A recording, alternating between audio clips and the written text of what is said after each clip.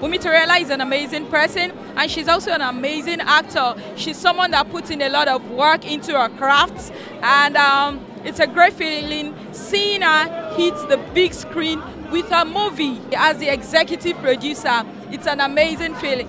And it's also a very great feeling seeing your efforts come to reality, seeing your inputs become this big, yielding this big output. So I'm here to celebrate excellence, I'm here to celebrate Nollywood, and I'm here to have fun. You are expecting something, but that thing you are expecting, that's not what we have in Queen Lateefah. Just expect the unexpected. You'll be surprised, you'll be wow, you'll be amazed. And I am so happy for Auntie Wumi Toriola because she has already invested so much in this particular one. So you people should come out and support her, please. I'm begging you in the name of God.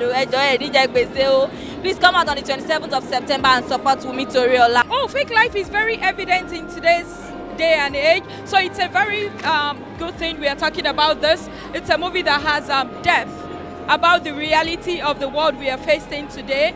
You know, a lot of people are beginning to lose their authentic self to what they see on social media, and then it's also very painful seeing that people are celebrating the surface.